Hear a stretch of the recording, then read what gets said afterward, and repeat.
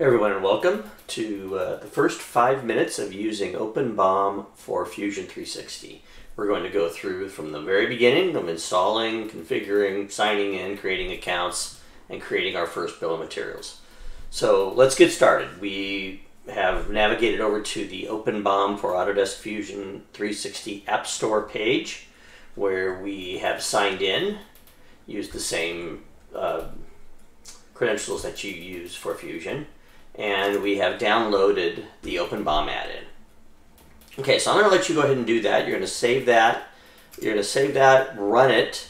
You'll run it here, and of course, once you do that, once you run it, follow all the prompts.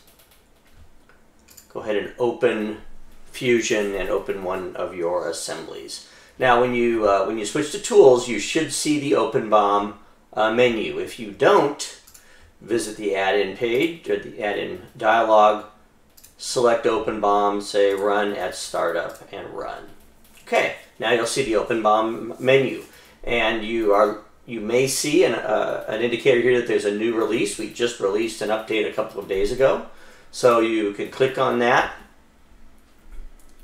get that new release, and then close Fusion and start it again. So I'm just going to go ahead and do that.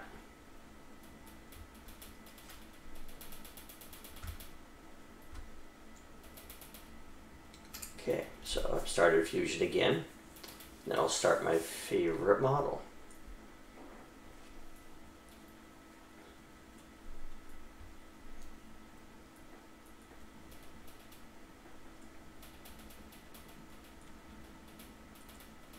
Okay, so now I've got Fusion running. Again, I should see the menu immediately after I open my assembly. So I'm going to go ahead and open my bike frame assembly.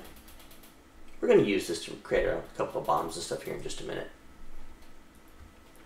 And I'll go to Tools, and there I do, and I see it, and there's no update. Okay, so we have OpenBOM installed. We have the latest version. We're going to click the OpenBOM icon here. And if you have an OpenBOM account, go ahead and sign in with it. If you do not, click the Create Account button, and we're going to go ahead and create an account right now. So I'm going to create a new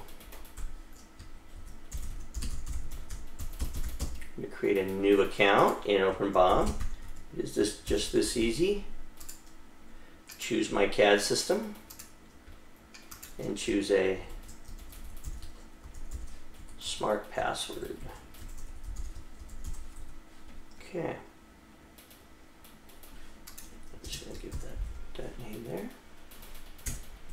And agree and create an account. Okay, and once I do that, I'll usually I may be taken to the OpenBOM account page, dashboard page, where the bills of material and other things that we create will end up here.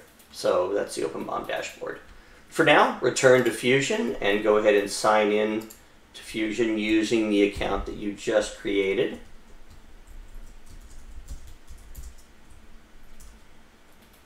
Okay, and you may see a message displayed saying that you need a particular license to run the integration. You have a couple of options here. We either can jump over to the OpenBOM pricing page and buy a professional level user license or above, or you can contact support at openbom.com and request a trial. So I'll leave that choice up to you. After completing either one of those, you'll just return back to this dialog and sign in. And you'll sign in with your account that is a professional level or above. Okay. So that's good. I'm sitting in Fusion. I've got an OpenBOM account with proper credentials. OpenBOM is installed, and I'm ready to go. I can visit the settings dialog and make some choices about what properties I'd like to include in my bill of material. But for now, we're going to use the default, and I'm going to create a multi-level bill of material.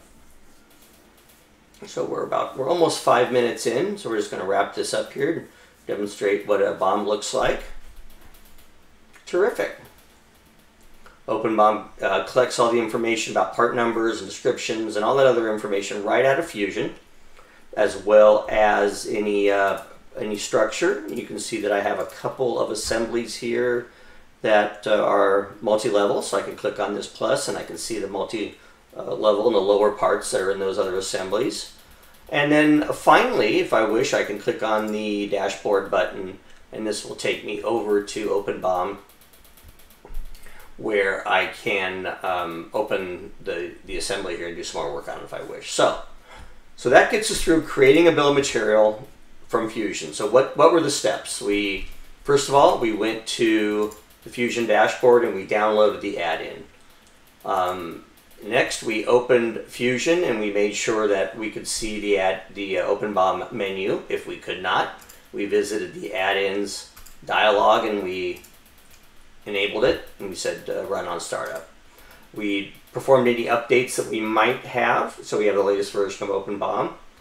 We then used this dialog here to sign in and provide our credentials, and if we didn't have an account, we created one.